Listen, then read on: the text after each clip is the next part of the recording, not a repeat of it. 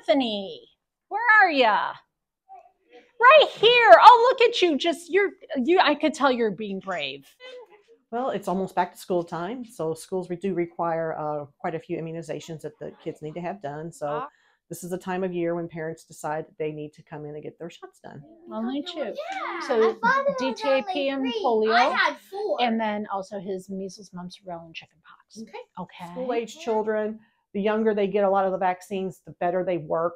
So we like to give it to them when they're in school. All right, we're going to be super brave, ready? And then you're going to be all done after. And then you're going to be all done. I mean, there is a little bit of fright in it, and especially with school-age kids because they always like to talk to their friends who got the shot. But basically, you just need to make sure that the kids know what they're coming here for.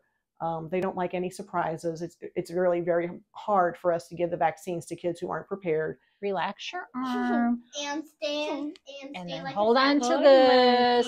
So just kind of remind them that, your friends are getting these as well. We're doing this to keep you healthy so that you don't miss school. Sometimes a little bribe may even work. I know my kids, I used to always tell them I'll take them to get a milkshake afterwards.